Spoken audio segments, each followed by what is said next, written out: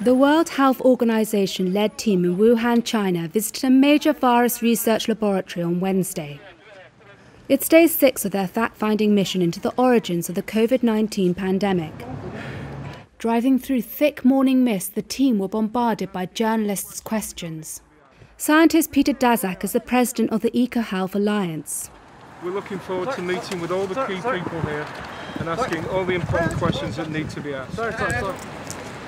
The Wuhan Institute of Virology has been the subject of several conspiracy theories. Did you find anything inside?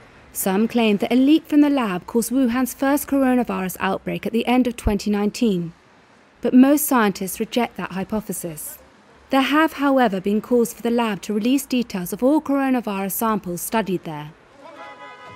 The WHO's fieldwork will last 2 weeks and has already taken them to hospitals and several markets in the central Chinese city. The trip has been plagued by delays, concern over access and bickering between Beijing and Washington. Beijing has also repeatedly sought to cast doubt on the notion that the pandemic originated in China.